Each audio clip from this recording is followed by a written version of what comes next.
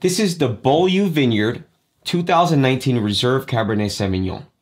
It's a very intricate and drinkable Cabernet Sauvignon from Beaulieu, and I think it's something that we're going to enjoy today. Beaulieu actually has a very interesting history related to Napa Valley and what's gone on there. They've been at the heart of it. They've actually had a lot to do with the history of what's gone on in the Napa Valley region. They've got a 100-year history themselves, so we're going to dive into that a little bit today and learn a little bit more about them. One thing that you learn about the Beaulieu Vineyard is the Rutherford Dust, and what that means is that the tannins are kind of cocoa powdered. That's probably an easy way to explain it, but a Cabernet Sauvignon from Napa Valley that has that tannin, that kind of effect in your mouth, and what they do specifically here, it's really what makes a Cabernet nice about Napa Valley, and something that they especially focus on here at Beaulieu Vineyard. So I want you to sit back and relax, pour yourself something nice to drink, and let's enjoy this 2019 Cabernet Sauvignon from Beaulieu Vineyard together. Beaulieu Vineyard was actually established by the DeLatours, and Georges DeLatour, the husband, he was the one who established their first tract of land, which was 127 acres in 1903, which was the purchase they made in Rutherford, California. And that was called BV Ranch number 1. And then they made a second purchase in 1910, that's called BV Ranch 2, and that basically is what assembled Beaulieu Vineyard and what it's become now there in Rutherford, California. During that time, he was also importing vines, pest-resistant vines from Paris. And he actually established a special growing and grafting nursery for these vines that they were started to import to California. And they were the ones who primarily imported everything from Europe during that period of these types of vines into the Napa Valley area. So that's an important piece of history, something I didn't know, and now I kind of understand why there's a certain amount of Rutherford dust that goes across all of Napa Valley, because most likely a lot of these vines and growths of these vines into the future and what has been established has come from the DeLatours. And during Prohibition, which is also interesting, George was intelligent enough or smart enough or, cunning enough to realize that he needed a permit to produce altar wine, which is church wine. That actually allowed him to outcompete his competitors, because a lot of them had to shut down shop. They weren't able to produce anymore. Obviously, nobody knew how long Prohibition would last, but he was able to continue to produce and continue to grow his winemaking expertise and expand, because he was the only one who was able to produce during the time. So smart move, and the way you should do business. The presentation of the bottle is actually very nice. I think it's classic. I like the text. I think they've done some smart things here. I love the label on it. This label is like, I don't know, a deep black. It goes on a black bottle. This, you can see through it a little bit, but it's very dark. It's almost impossible to see through. So very dark label. Got the nice text on the front with the gold, which is, for me, I love gold and black. I think it just looks great. So nice presentation, nice bottle in general. Now let's go ahead and break the foil and uncork it and see what we think. Pull out my little trusty foil remover. Okay. And then let's go ahead and uncork it. It's a nice cork. Everything looks fresh and perfect. I don't see any kind of leakage, anything at the top, so I think it was well taken care of. Just get in there. Let's see what we've got.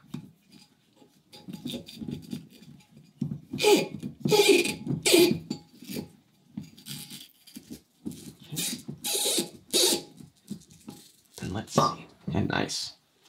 Cork looks perfect. Everything looks healthy and just like you want it to be. You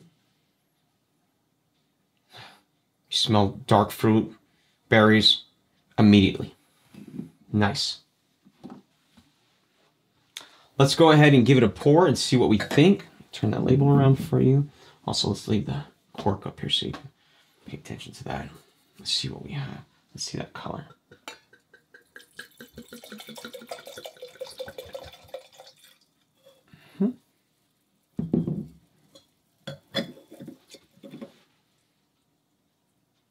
Coats the glass very well. The color is a deep ruby. Very nice. Very deep ruby. I would say almost a purple, but it's not a purple.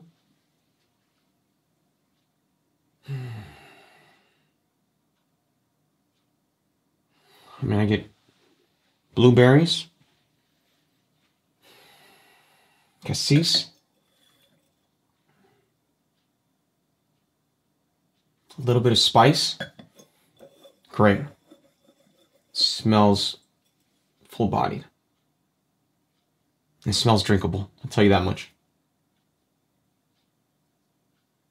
I'm ready to go for it now. Let's go ahead. Let's give it a taste and see what we think.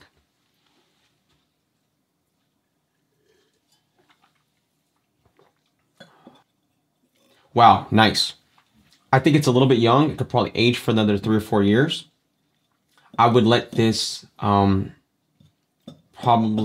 aerate for about 5 to 10 minutes. It needs a little bit of time to breathe. I mean, you could open it immediately, or drink it immediately as soon as you open it, but it seems like it needs a little bit more time. Yeah, but the fruit is very nice. The tannins are great. That's that Rutherford dust that they talk about. You could feel those tannins explode, but in a nice way.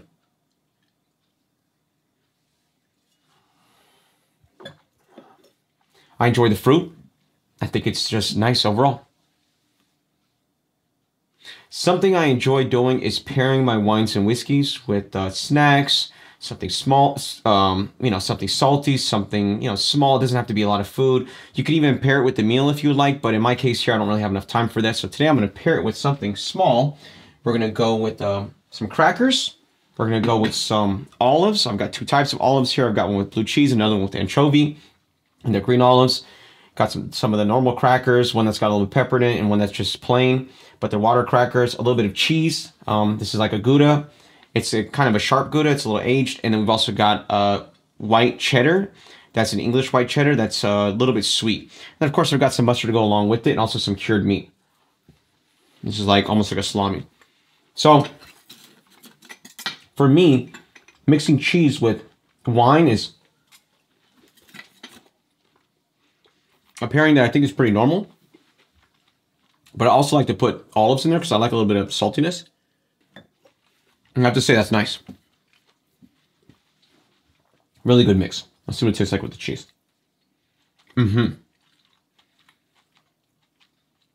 That sweet white cheddar, wow. Really allows for those tannins to pop more and really allows for the blueberries to become a little more subtle, but part of the experience in general. Let's see what the Gouda is like. Yeah, the age of that cheese is delicious, and I really, really think adds and contributes overall to it. Maybe we'll try one of these anchovy olives and see where we land. Of course, it's got a little bit more of a fishy taste. Very nice combination. I'd highly recommend those anchovies, olives, green olives with this. This is great. So I want to thank you for learning a little bit about Beaulieu Vineyard. Also want to thank you for learning a little bit about this Reserve 2019 Cabernet Sauvignon from Beaulieu Vineyard. I think this is something that you obviously should try. It'd be great with paired with some kind of steak. It'd also be nice probably paired with lamb. Please like, subscribe, and share. If you can put some comments, that's nice as well. I'd really appreciate that. Make some suggestions if there's other things you want to learn about, or if there's something I need to learn about, let me know. Thank you very much.